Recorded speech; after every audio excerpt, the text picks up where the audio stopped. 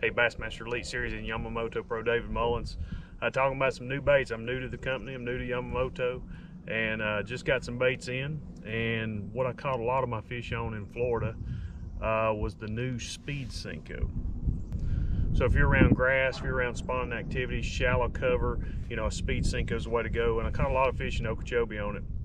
The way I rig it, I usually use a round bend hook for just about all my soft plastics.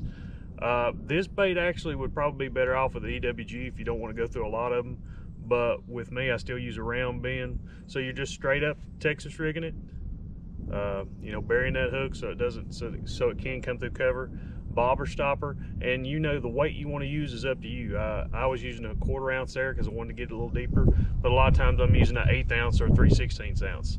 The one thing about this, when you pull them out of the package, you need to separate that tail. So it comes molded together so the tail doesn't get crinkled. Separate that tail, and that right there is ready to swim and catch you some bass. Check that out, the Speed Senko from Yamamoto.